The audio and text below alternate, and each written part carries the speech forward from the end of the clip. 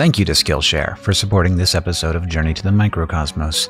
If you're one of the first 1,000 people to click the link in the description, you can get a free trial of Skillshare's premium membership.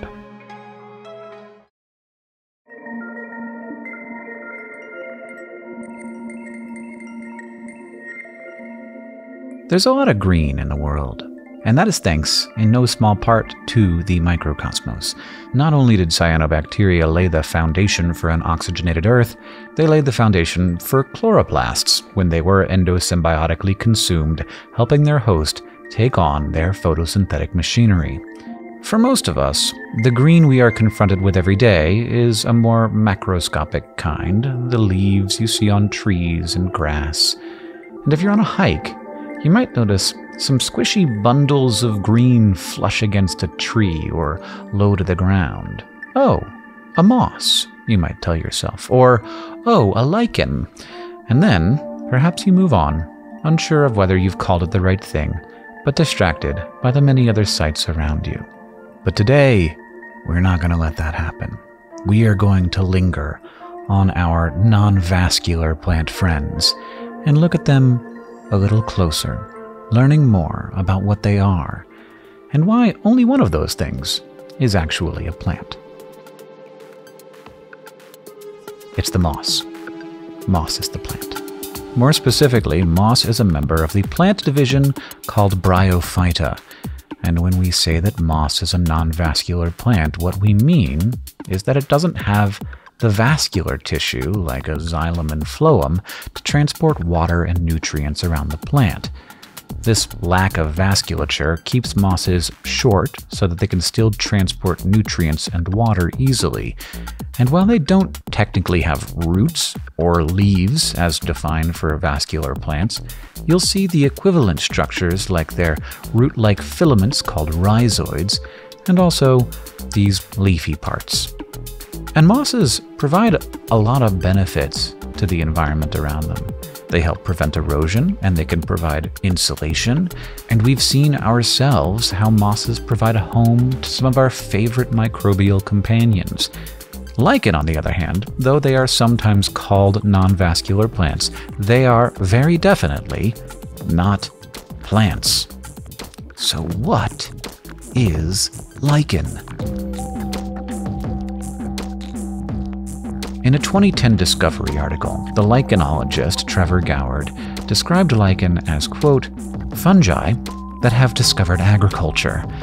To be more specific, lichen is a symbiotic union between a fungus and an algae. The fungus provides access to nutrients as well as protection from the elements and UV light, and in exchange, the algae provides its own photosynthetic capabilities. Now that sounds straightforward enough, especially when you consider all the symbiotic relationships we've learned about in the microcosmos. Put together the right fungus and the right algae, and you get a lichen, right? Well, scientists have attempted to create lichens in the lab by culturing the appropriate partners together, but with little success. And it turns out that that might be because we've underestimated the number of partners involved. In one study, scientists found that there was at least one other fungal partner in their lichens, and it could be that other species have many, many other members involved, making them far more complex than we have understood thus far.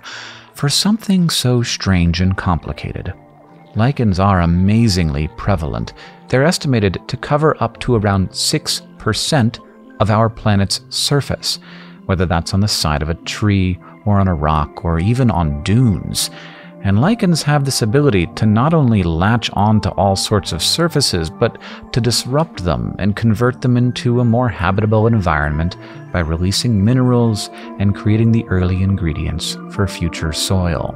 And so, because lichens are so important to cultivating these seemingly inhospitable parts of our world, many have thought lichens were possibly one of the first organisms to make it onto land. But research from 2019 has suggested that lichens didn't find their way to land until well after vascular plants did. In fact, it could be as long as 100 million years after, raising new questions about how plants and our own Earth evolved. Now, mosses are also a part of this story, as they were likely among the earliest plants to make it on the land, and their ancient spread may have played an important role in raising oxygen levels to where they are today, allowing the evolution of not just other plant life, but of more complex animal bodies as well. With that said, the trick with evolution is to know that creating a whole world is much more complicated than any one step would have you believe. Mosses and lichens carry their own world in their spreading masses, not fully invisible like the microcosmos, but often underfoot and easy to ignore. But maybe if you spot some on a walk, take a moment to look a little closer and to wonder what other secrets they might possibly hide.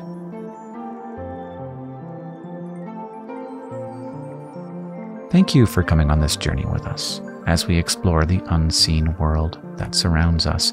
And thank you again to Skillshare for supporting this video. After staring at all that moss, maybe you're thinking, I could use more plants around the house. But you might also be worried that you don't have the green thumb necessary to keep those plants alive. Well, with classes like Happy Houseplants, hosted by the botanist Chris Satch, Skillshare can make sure you have everything you need to pot and care for your plants so that they live long, healthy lives. That's right, Skillshare. You can learn Python, you can learn plants. This course can teach you how to troubleshoot for your plants as well as more specific skills, like how to pot a cactus.